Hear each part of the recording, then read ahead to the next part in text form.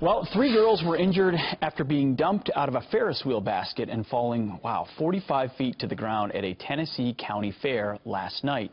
An inspector expected there today to figure out what went wrong. Meantime, the investigation continues into the tragic death of a 10-year-old boy who on the world's tallest water slide in Kansas. As we learned, that slide was never inspected by the state. So how can you make sure your kids stay safe while having fun at amusement parks? Joining me now is amusement ride inspector and safety consultant Walter Reese.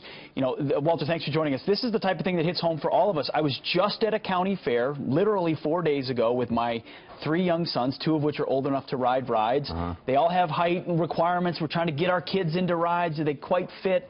So we're all making these calculations on a daily basis. What went wrong in these instances?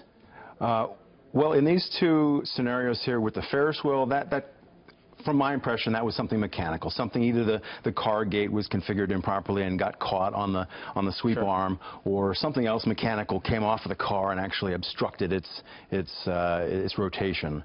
How about on the water slide? On the water slide, that's an absolute debacle.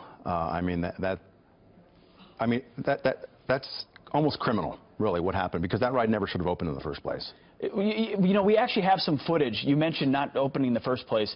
Some footage that we just found of the testing that was going on this water slide. If you watch, look at that. That is literally flying. This is just tests. There's nobody on these. They're testing the water slide. This is before it opened, so there's nobody on these. But it shows you as it's under construction that they knew they're playing with fire on this. You know, would someone be held accountable, and who in an instance like this? Yeah, you know, it's my impression that somebody's going to jail. Okay. You know, whether that be designers, engineers, the owner, inspectors, whoever it was that was responsible for allowing this thing to operate in the hazardous design state that it's in. Yeah. I think it's going to be held accountable, because there's just too many variables with this current design. Knowing that the rafts would fly off like that, I was mortified when I saw that. I've never seen anything so ridiculous like that. No, it's incredible. So they put a net on it. They had a weight requirement and things like that, but still obviously dangerous for parents watching. You know, you've got the county fair that comes through. You've got the state fair. You've got permanent amusement parks. You know, what are your tips for parents when they bring kids to any number of these different facilities?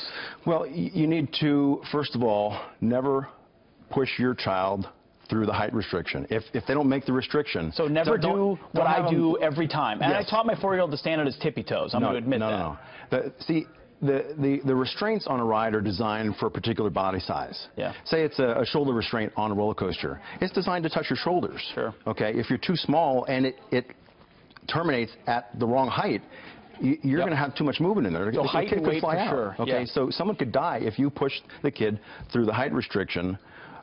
It's best to just follow the rules that are posted on the ride. Yeah. So if it looks sketchy or skeptical, it's right to be concerned and maybe step back. Most people have the mechanical aptitude to look at something and make a determination. This looks safe, this looks well maintained, or this has rust streaks coming down the side. This is making banging noises where it really shouldn't, or the operator is acting all erratic, or paying more attention to the girls than to the ride. Okay, there's a lot of indications that a parent should kind of have enough common sense to say, you know what, I'm not going to let my kid ride it. I'm going to go notify the management about this. Sure. Ultimately, at the county fairs, just show up for a couple of days, set up shop, and you know, your kids are up 50 feet in the air. So that's a lot of risk. Intuition's a big one. Absolutely. Walter Reese, thanks for your tips this morning. We certainly feel for these families that have had these losses. Absolutely. Thank you.